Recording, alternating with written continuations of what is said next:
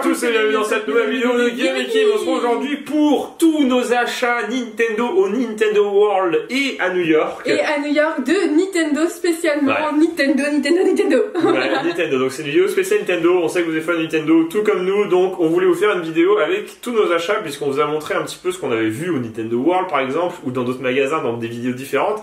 Mais on vous a pas tout montré en détail, il y a des choses que vous avez pas vues. Voilà, et donc faut pas hésiter à mettre des pouces bleus, des commentaires dans cette vidéo. On vous met aussi en lien notre visite du Nintendo World et nos 5 vlogs sur New York. Donc on met tout ça en commentaire. Ouais, des 5 vlogs de tous les jours et à la fin c'est 3 jours d'un coup. Mais ouais, voilà. Du coup, il y a beaucoup de choses, mais c'est quand même des vlogs journaliers. Ouais. Et on espère que tout ça vous a plu déjà parce que c'est notre première vidéo, enfin c'est une de nos premières vidéos où on retourne de New York. Voilà. Et on vous a pas demandé si ça vous a vraiment plu. On espère que ça vous a plu en tout cas de cette vidéo sur New York. Et nous on est très contents de notre voyage. On a vraiment aimé, ouais. C'était vraiment cool. Et on a acheté plein de trucs Nintendo et ça on pensait pas. Non, on a acheté plus de trucs Nintendo à New York que quand on est au Japon. Je pense, ouais. Bah en fait on s'attendait pas que le magasin soit aussi énorme. Donc on vous montre, on vous laisse regarder la vidéo si vous l'avez pas vu du Nintendo World qui est en description et franchement c'est assez hallucinant. Donc en fait, on va commencer parce que vous avez on a ramené nos sacs, forcément on les a gardés parce qu'on pouvait pas les jeter, ils sont en carton et puis c'est quand même des sacs skinés Nintendo New York, donc c'est quand même la classe. On va les garder en collector. Bah du coup moi j'ai que du Zelda là-dedans. Ouais. Donc, on va commencer par ça qui n'est pas du Nintendo New York. Oui, c'est le premier truc. Alors pourquoi on vous les montre? Parce qu'on les a pas montrés, on les a montrés vite fait. Et dans un des vlogs, donc 4e jour à New York, c'était dans un Target. C'est les céréales Super Mario. Et sans y penser réellement, en fait, on les cherchait celui quand même, on les a quand même cherchés tout le long du séjour. Mais sans y penser vraiment, en fait, on allait au rayon, on s'est dit ah oui c'est vrai, il faut aller voir les céréales. Et là, le seul magasin sur les 10 magasins. On a fait au moins 5 Target, 4 Target, un Walgreens. Ouais. Donc dans les petits Target de New York ça sert à rien, y a rien, c'est ultra cher et y a rien et vous aurez pas beaucoup de stock au niveau céréales, vous aurez des Frosties, des trucs comme ça, enfin ou les Coco Puffs et les Kit Charms.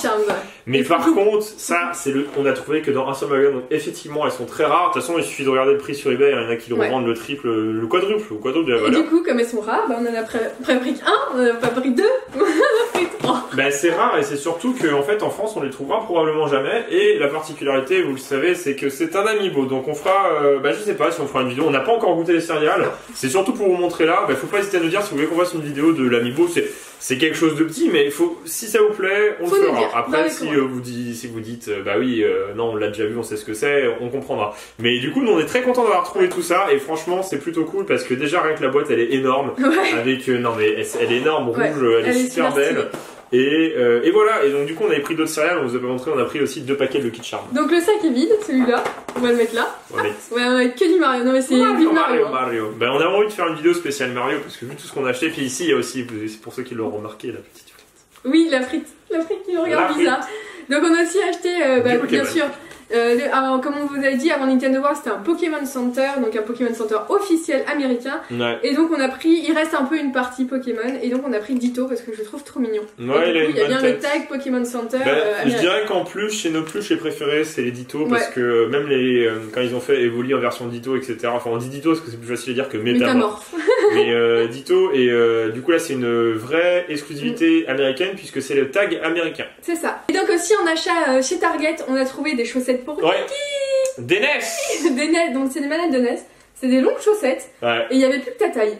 En fait comme c'était en promo, c'était les dernières, c'était en clearance. Si vous allez aux États-Unis, allez chez Target, c'est génial. Même niveau goodies, allez chez Target parce que vraiment c'est ultra développé, ils ont beaucoup de pop, ils ont des exclusivités de pop, ils ont niveau bouffe, on peut trouver toutes les bouffes qu'il y a et au prix le moins cher. Par exemple le paquet de Mario c'était 2,50$ en fait. Le paquet Luxia c'est 2,50$, enfin... C'est vraiment bien. C'est abusé quoi. C'est abusé, donc c'est un gros supermarché, il y en a assez facilement à côté de New York, donc faut pas hésiter à y aller. Alors... même dans New York. Oui, mais dans New York, il n'y a pas grand chose. Oui, c'est vrai. À moi? Vas-y, j'ai montré des trucs, les trucs étaient Alors, je vais vous montrer un truc que vous avez vu. C'est le Majora's Mask Puzzle Collector of Terminal Field. Donc la pleine Termina qu'il y a dans Majora's Mask. Dans Majora's Mask. Donc c'est vraiment cool puisque c'est un item Majora's Mask que j'avais pas dans ma collection, sachant que Majora's Mask il n'y a pas beaucoup de choses. Et il y a notamment 3 puzzles, donc il y a un de celui-là et il y en a 2 autres qui existent également. Il y en a un avec Skull Kid qui est de côté comme ça au loin dans la forêt un peu sombre. Et il y en a un autre. Et on est retourné au Nintendo New York et ils en avaient mis en stock. Et on est retourné 3 fois au Nintendo World. Ouais. Et on a trouvé un autre. Il est avec trop beau. Fierce Detailing, donc elle est vraiment stylée. Hein. Celui-là il est encore plus beau. Hein. Honnêtement, bah, la map c'est cool, mais celui-là il est vraiment beau. Par contre, on n'a pas compris pourquoi il était plus cher. Il est plus cher de 1$, je sais pas pourquoi. Parce que c'est le même prix, oui. Alors je sais pas trop. En tout cas, ce qui est cool, c'est qu'on est retourné dans Super Nintendo World et en fait, il changeait. Régulièrement. Ouais, genre, ça été pas, ils ont rajouté des figurines, vous allez voir. Oui. Ils ont rajouté des figurines, ils ont enlevé les chaussettes, ils ont mis d'autres gâchapones. D'ailleurs, en parlant de chaussettes. Oui, ce qu'on a trouvé, c'est un des packaging les plus stylés qui existent. Ouais, ça c'est vraiment ouf. On dirait vraiment une NES, donc là je la mets à l'endroit. Une NES, et à l'intérieur il y a des chaussettes. Dans des cartouches. Dans des cartouches de NES, quoi. C'est quand même assez énorme comme packaging. Alors c'est énorme. Je sais pas si c'est la vraie exclusivité Nintendo Store, en tout cas, c'est fait par BioWorld, le BioWorld qui. Si elle a dit la dame que c'était une exclu. Mais elle a dit, oui, peut-être pas les chaussettes, mais le packaging en tout cas. Ah oui, le packaging, il est uniquement là. Ça que c'était 15$ le paquet avec les 3 chaussettes, donc franchement le prix ça va. Mais elles sont super stylées aux couleurs de la NES avec des vieux graphiques dessus, vieux graphismes, c'est assez cool. Et donc quand on est retourné, il n'y en avait plus. Non, alors qu'il y avait au moins une dizaine de boîtes. Voilà. Et là, donc ça tourne très vite. Hein. Si vous restez en gros au minimum, on va dire une semaine, y allez au début et allez-y à la fin. Retournez-y parce qu'en fait, même au niveau peluche, il y a stock. Genre Ditto, il en restait que 2. Toi, on est retourné, il y en avait plein. Ils avaient mis d'autres peluches, Pokémon Center, je crois. Enfin, ils restockent très vite et ils changent souvent. En même temps, il y a tellement de monde dans le magasin. Il y a un flux énorme, Tu sens qu'il y a des gens qui passent, qu'il n'y a rien qui passe. Même nous, on est retournés 3 fois, donc forcément. Et du coup, la deuxième fois, parce qu'ils posent la question, est-ce que c'est la première fois que vous venez? Non, c'est la deuxième. It's the second time. Du coup, et par contre, ils demandent toujours de quel pays on vient pour faire leur petite stat. Donc, il faut comme dire ça, on a dit 3 fois France. Comme ça, ils viendront en France après. Ils vont se dire, dis donc, il y a plein de gens de France qui viennent, ils vont recréer en France. Non, mais c'est un super magasin. C'est énorme, c'est un super magasin. Et donc, à la place des chaussettes, quand on est retourné, il y avait des gâchapones. Attends, on monte pas celle-ci en premier. On a tout ouvert, on est désolé, on n'a pas attendu. Ah oui, non, c'est une double. Voilà. Ce sont des gâchapones de manettes, donc Super Nintendo et Super Nintendo, les manettes en version japonaise. Donc ça, c'est super cool. Et en fait, c'était des petits gâchapones à 4$. 4$, exactement. Donc 3€, et c'est Nintendo qui vendait directement. On a pris 4 pour avoir une des manettes que je préfère. Et bien évidemment, c'est. Ah oui, là. Tu l'as perdu. La manette de Nintendo 64. Donc celle-ci on l'a ouverte parce qu'on va l'utiliser en porte-clés. Elle est vraiment énorme. Non, c'est pas celle-là qu'on utilise en porte-clés. Ah oui, non, c'est la double. On a eu en double la manette de Super Nintendo. Et donc ces gâchapones, on ne le connaissait pas. Alors il y avait aussi les Wiimotes, c'est assez bizarre. On passe de la Nintendo 64 à la Wii. Ah ouais, j'avoue, il y a Miku. Et et en fait, ce sont pas comme les françaises qui étaient sorties où dedans on avait un projecteur Mario Kart. Là, c'est vraiment des manettes, juste décoratives. Mais en France, c'était sorti que les Wii. Pour Mario Kart, ou pour avec Mario, un projecteur dedans. Mais là, elles sont vraiment grosses. Elles sont super belles. Et elles sont vraiment cool. Moi, j'aime beaucoup. Et donc, très content d'être retourné là-bas pour avoir vu ça. À toi, vas-y. À moi. Alors, il y en a une que vous avez vue. Et l'autre aussi. L'autre aussi, mais vite fait. En fait, c'était un peu mélange de plein de vlogs là.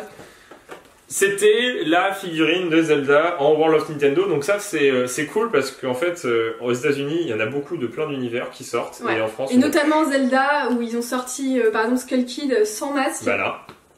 Qu'on a acheté d'ailleurs sur adresse, qu'on l'a pas vu là-bas de toute façon, donc ça, et puis même il y avait Super Mario Maker, il y en avait des vraiment cool, on a hésité. D'ailleurs Super Mario Maker qui était pas dans le premier jour où on allait au Nintendo World, mais on est retourné le 3e fois. Ouais, ils ont mis certains t-shirts, ils ont changé la disposition du magasin, enfin c'était très bizarre, ils changent beaucoup en fait. Ouais. Et donc, ce qui est cool, c'est que c'est Zelda de Wind Waker HD, donc pas du tout. Avec l'Ocarina. Mais en fait, je sais pas pourquoi ils font ça dans cette gamme, c'est comme Skull Kid, je crois que c'est marqué. Oui, c'est Wind Waker aussi. Ouais.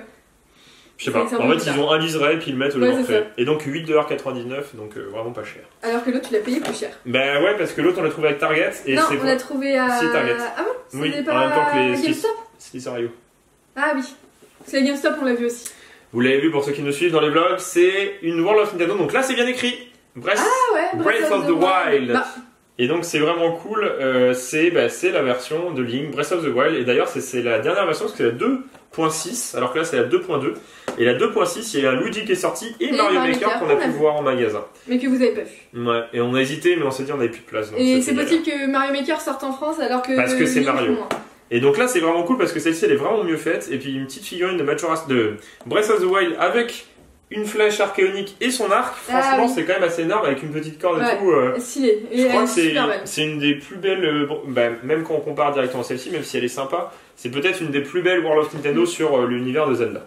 Il te reste des choses ou pas? Mais il me reste des sacs, voilà. Oui, d'accord, ok. Donc cool, on va passer aux t-shirts et là on a... Bah là il y en a plein, voilà, c'est le truc qu'on a acheté le plus, c'est des t-shirts. On est même retourné pour acheter des t-shirts. Alors... Donc vous allez voir. Ah oui, il y a ça aussi. On va vous montrer ça déjà, ça, vous l'avez vu? Mais oui, hier. Non, pas encore, hier. Si, hier. Bah, si, hier. Et pour ceux qui regardent tous les vlogs, et donc ce sont des packs qu'on a trouvé dans un vieux magasin de bonbons. Ce sont des packs Economy Candy, donc c'est un peu au-dessus de Chinatown, et on était venus pour acheter des bonbons pour Kim, et on est reparti avec des cartes. Oui, bah, et plein de bonbons pour Kim.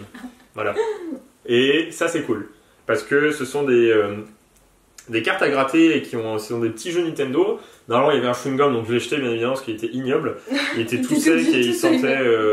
Ah non, je sais pas si... Non, pas dans celui-là. Non, c'était pas dans celui-là. C'est dans Retour vers le futur. Ouais. Il sentait le vieux, le grenier. Ouais, le renfermé. Et donc je les ai ouverts pour vous montrer un peu à quoi ça ressemble. Ce sont des cartes et des stickers, donc c'est vraiment cool. Je vais juste chercher celle qui est la plus intéressante, celle où j'ai eu Zelda. Donc ce sont de l'époque de NES, voilà c'est ça je crois, j'ai eu celle-ci. Donc là déjà des petits stickers de Link qui sont vraiment cool. Ah, ils sont stylés. Ils sont vraiment super cool avec la vieille illustration de Link. Et donc l'autre paquet où c'était super intéressant, même si ils sont tous intéressants, donc Punch Out. Ah. Et donc celui-là qui est énorme. The Legend of Zelda avec le stickers du logo Nintendo et le stickers de Link qui tire la Triforce de dos, c'est assez stylé. Et une carte à gratter Zelda, ça fait vraiment plaisir aussi. Parce que ça c'est vraiment cool. De jeu. Et donc ça c'est le Zelda Screen 5, donc d'ailleurs peut-être 5 screens à collectionner. Et là par exemple, donc celui-là, donc attends, il faut gratter aussi de la même manière, sauf qu'il faut qu'on trouve 3 coups d'épée pour gagner, une flèche pour avancer, ou si on tape 3 boules de feu du dragon qui est en face, et bien on paie. On a eu des t-shirts Nintendo, et ça c'est vraiment cool. Donc celle-là vous l'avez vu? Ouais, mais vous l'avez pas vu en double. Mais vous l'avez pas vu en double? Alors... Pourquoi? Ça c'est moi qui suis un peu... Voilà, vas-y montre-le. C'est à Guillaume, hein, c'est pas moi l'autre, c'est les deux, c'est à Guillaume. C'est moi qui suis un peu psychorigide dans ma tête, alors je voulais en acheter un deuxième parce que c'est mon préféré. Au cas où, en fait, voilà, c'est au cas où il s'abîme à la machine à laver ou à force de le porter, bah comme ça il y en aura un deuxième et il pourra le garder. Sachant qu'on peut pas les acheter sur internet, mais en fait je voulais en acheter deux. Parce que je me dis, ben non mais je me dis, au moins je peux en mettre un sans avoir le regret de l'abîmer. Oui, c'est bien. Parce que je sais très, non, mais parce que je sais très bien que ça va s'abîmer le Nintendo là.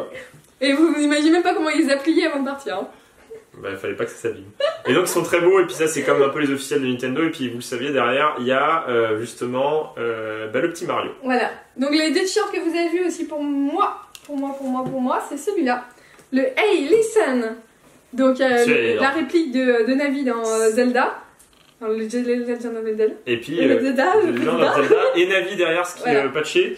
Et Nintendo of New York, c'est ça? New York, ouais, il y a marqué. Et le deuxième, mais ça vous les avez vus aussi. Bah, ils sont de la même couleur. Je suis très originale dans mes choix. Ouais, mais celui-là, c'est dommage qu'il soit pas pour mec parce qu'il était vraiment cool. Bah, celui pour mec en fait était noir, brillant et ça, j'aimais pas trop. Bah, ça se voyait pas en fait. Oui, voilà. Et celui-là est cool et donc t'as le petit pitch. Une petite pitch en dessous. En version dorée juste là, donc franchement ce t-shirt il est vraiment bien abouti. Alors on est retourné et on a acheté un autre t-shirt. Un autre t-shirt pour Guillaume, de la même chose, Nintendo. Oui, mais c'est pas la même couleur. Ça va, hein. Mais non, mais parce que par rapport, par exemple, je vais vous dire, on aurait pu acheter des t-shirts avec marqué Zelda, des shorts Splatoon. Le problème, c'est qu'en fait, ça catégorise en gros le t-shirt, alors que ça, bah Nintendo, déjà c'est marqué New York et je peux l'utiliser pour tous les jeux. Oui. Comme ça, Guillaume, il mettra tous les jours dans toutes les vidéos qu'on fait. C'est pour ça que j'en ai deux. Une fois qu'il est sale, je change. Et puis je mets l'autre au salé, hop. Ah oui, il y avait des taps aussi, mais ça c'est moins intéressant. On a des taps gris. Non mais ça c'est vraiment cool, il est vraiment beau, donc j'avais hésité, et donc pourquoi j'avais hésité entre ça et des Nintendo? Je préfère prendre un vrai Nintendo qui fait authentique avec marqué New York, ça fait stylé, et j'avais essayé le pull et en marqué en japonais Nintendo. Mais Guillaume il voulait que ce soit marqué Nintendo en français. Ben oui, parce que j'aime bien les reproductions. Alors les deux t-shirts qui arrivent, ce sont des cadeaux pour les frères de Guillaume. Donc si vous regardez Paul et Louis cette vidéo, vous quittez la vidéo. Alors parce que je le trouve vraiment stylé, je voulais pas le Et Guillaume il voulait pour lui, ça vient pas ça. Non, c'est pas. Voilà, c'est un peu ça. Et en même temps, je sais très bien que c'est un t-shirt qui peut sûrement plaire à mon frère. Et si je me trompe, bah, je vous le dirai dans une vidéo. Voilà. Mais donc, ça c'est pour Paul. Ah bah non. C'est pour Paul parce que alors, il est pas fan de Splatoon, on va dire. C'est pas un ultra fan de Splatoon ou Nintendo en général. Par contre, le t-shirt en lui-même, bah en fait, on dirait pas Splatoon et il fait ultra graphique et surtout dans le dos. Enfin, il est vraiment de super qualité et en plus il y a marqué Nintendo New York. Enfin, il est vraiment bien quoi. Ouais, il est vraiment cool et celui-là c'est le plus beau t-shirt Splatoon qu'il y avait pour mec, parce que c'était t-shirt mec. Ouais. Du coup, très content de l'avoir. Et puis si Paul ça lui plaît pas, bah, je le garderai, je le mettrai en pyjama. On vous dira, on vous racontera tout ça. Et donc il y en a un pour Louis, parce que forcément, pour chaque mes frères. Alors Louis qui est un peu plus fan de Nintendo, hein, ouais. on va dire. Un plus grand fan de Nintendo et notamment les jeux un peu mignons, tu vois. Comme Pokémon, ouais, Dragon Quest, bon, qui sort pas que sur Animal Crossing. Animal Crossing, et donc c'était Animal Crossing et je l'ai trouvé trop marrant. C'est vrai qu'il est pas mal. Et Guillaume il dit bah non, je veux pas encore prendre un t-shirt. Non, je rigole, il a pas du tout dit ça. Mais on s'est dit ce serait marrant pour ouais, franchement il est cool parce que c'est marqué c'est le petit Nook. Nook Family Business. Yes. Et puis le petit clin d'œil qui est sympa derrière, c'est le Nintendo New York et la bourse justement de clochettes. Ouais. Ça c'est vraiment cool. Mais là ça fait Nook Family Business. Bra. Mon dieu, on est pareil. On pense à la même chose. En fait, on a un seul cerveau, on se le partage à deux. Ah bah surtout toi, ça se voit que tu le partages. Gogol. Ouais. Non mais super cool. On est content. Alors on n'est pas allé à New York que pour ça, bien évidemment. C'était en bonus et même qu'au début, on n'y a même pas pensé. Et quand on a pris notre voyage pour New York, c'est genre quelques semaines après, on s'est dit. Ah bah attends, mais en fait il y a le Nintendo de New York là-bas. Et quand on est arrivé là-bas, sans spoil, sans rien, sans savoir à quoi on s'attendait. Bah en fait on savait pas trop, on est allé au Rockefeller Center parce que on savait pas si c'était un bâtiment, on savait pas si c'était un petit truc. Et en fait sur le plan du Rockefeller Center on voit Nintendo World et on fait ah oui c'est là. On savait pas que c'était ici. On y va. Non en tout cas c'était génial. Bah on vous en reparlera peut-être du voyage à New York sur la chaîne secondaire. C'est le 10, c'est marqué là, 10 Rockefeller Plaza. Voilà, c'est ça. Donc vous allez au Rockefeller et vous voyez sur là où il y a le patinoire ou le grand sapin de Noël ou le café qui est en contrebas. En fait vous allez sur la gauche ou la droite et dans un coin bah t'as le Nintendo. Donc c'est... En fan de jeux vidéo, c'est un truc qu'il faut faire à New York parce que c'est le seul magasin dans le monde, qui appartient à Nintendo et qui est un magasin officiel Nintendo. C'est un truc incroyable. Quoi. Non, c'est super stylé. Franchement, si vous allez à New York, alors, allez pas à New York que pour ça, bien évidemment. Non, franchement, mais New York, c'est. Enfin, on vous parlera de ça sur la chaîne secondaire plus en détail. C'était bien. C'était vraiment bien. C'est à la hauteur de ses attentes, c'est ça surtout qui compte. En tout cas, voilà. On vous dit à bientôt dans une prochaine vidéo de Guillaume et Kim. Allez, salut. Salut.